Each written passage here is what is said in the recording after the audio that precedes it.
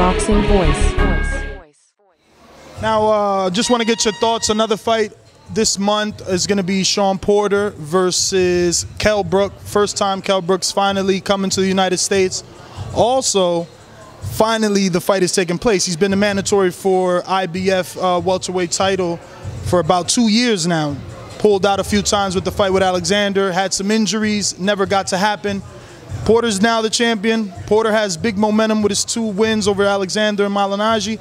How do you see that fight going out? Porter and who? Porter versus Kell Brook from the United Kingdom. Okay, yeah. Well, honestly, I think I'm gonna go to Porter on that one because I got to go with my American fighters. I mean, I have to go. I have to go with Porter. I know Porter's in the amateurs since he was with Danny and them in the Olympic trials and all that. He's a very determined fighter. He comes. He's hungry. You know, he doesn't give up. And it's at the moment of the time when you separate the boys from the men's, he steps it up.